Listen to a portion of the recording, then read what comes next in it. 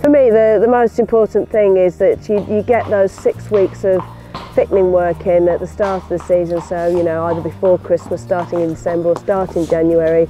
And yes, it's miserable, it's cold, it's horrible, but it's really important to put the work in there.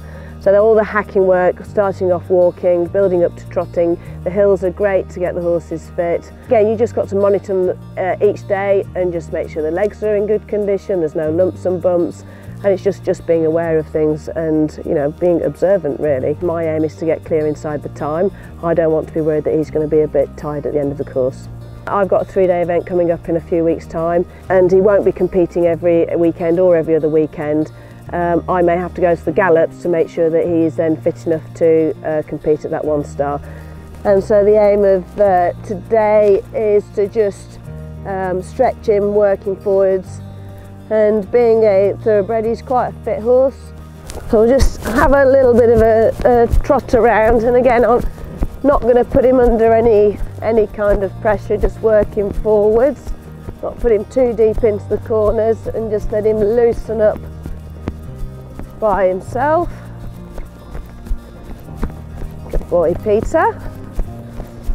His weekly routine, so say he is competing, his weekly routine, he would certainly hack 1 day a week, he would school a couple of days, he would lunge a day, and he would probably have a jumping session as well. So he's covering all the things that he would need to do in a competition. You know, and if we need to go cross-country schooling, we'll go cross-country schooling, or show jumping, whatever we need to do for him to be ready for his competitions.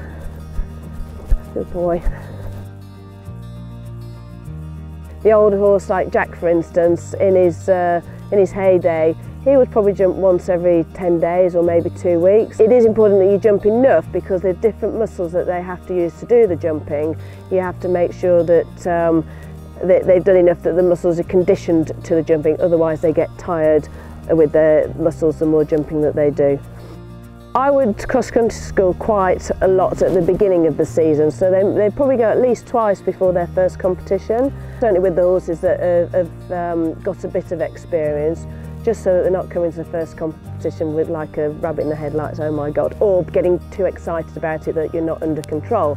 So to go out cross-country schooling and get them used to galloping and jumping, getting them in a rhythm, get them jumping into water, going over ditches so that they're seeing all the holes in the floor as well.